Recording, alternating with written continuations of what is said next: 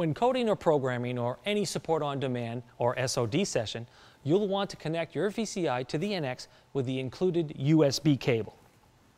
Start by plugging the USB cable into your NX tablet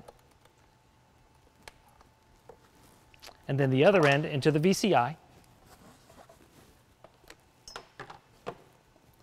and then press Reset on the VCI. Now open the diagnostic app and check that the VCI icon shows VCI USB connected.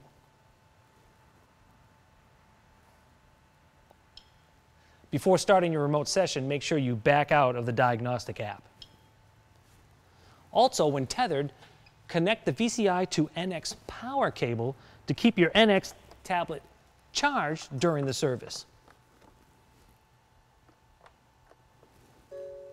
These simple steps help ensure your programming and SOD sessions run smoothly from start to finish.